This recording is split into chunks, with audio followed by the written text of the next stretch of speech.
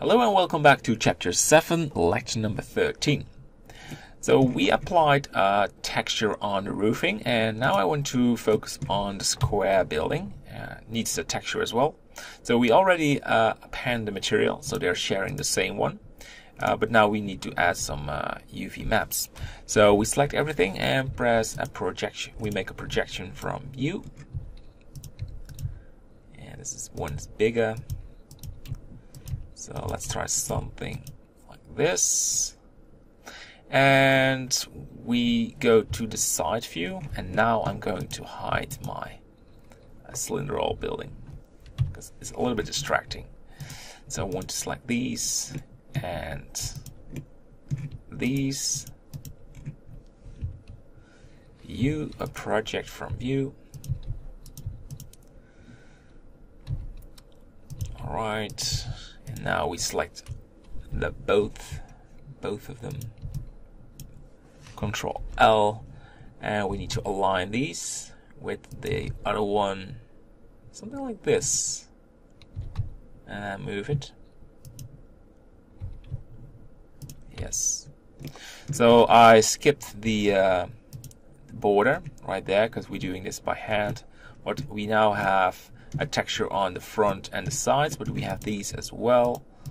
So same as the previous one, I like to align these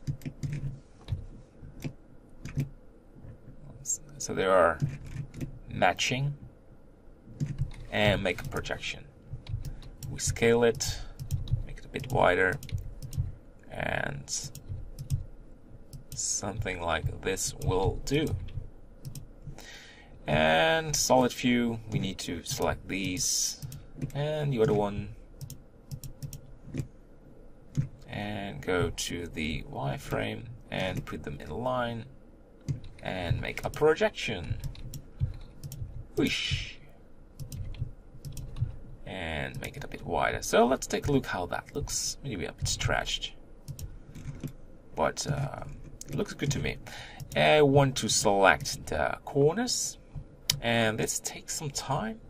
So let's start with these, and they're bind together. So what we do is we drag these to the top, scale this a little bit, and then you select that one, which is really tall, and rotate it. Perfect. So that's one.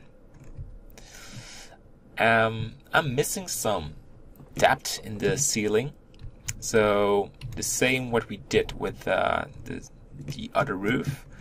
So what we need to do with this one as well. We add an edge line, and we pushing this a little bit out of the building, so we have some nice sharp edge line in this roof. Same for this one. Control R, edge line. So we go to the side, and we just drag this outside. And we have one more right there, and push it right there. Cool. And we go to the render tab. Looks better.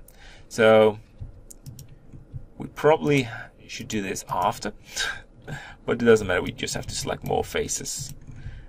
Just scale these inside of this border, and we continue doing this. SY, as much texture as we can have on it. Good.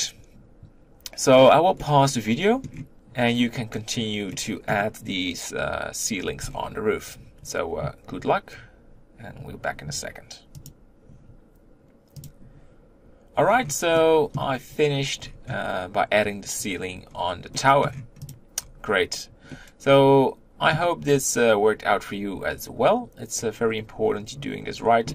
And I saw I just forgot to add an extra edge line on one of these sides, so I fixed that in the meantime.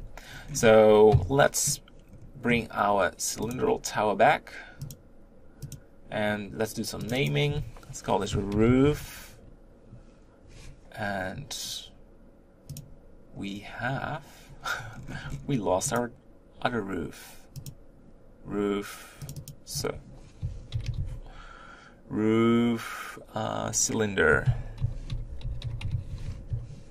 Alright, and we have to bring this, move to the collection, buildings, roof, main. It's just sort of sample naming. 1, 2, 3, 4. Alright, so we have 2 towers. The tower on the right will be duplicated 3 times, and there is just 1 tower of this. But we're not there yet, because we need to we keep changing the roof material and the material on this tower, but I think it's now time to focus on the main windows. So that will take some time to make. We spent some time in chapter 5 on the windows for the farmhouse, and these one will be slightly different. We're going to create a hatch, so prepare yourself to do some window work, but I think you're gonna like this, definitely. Alright, see you in the next lecture. Bye bye.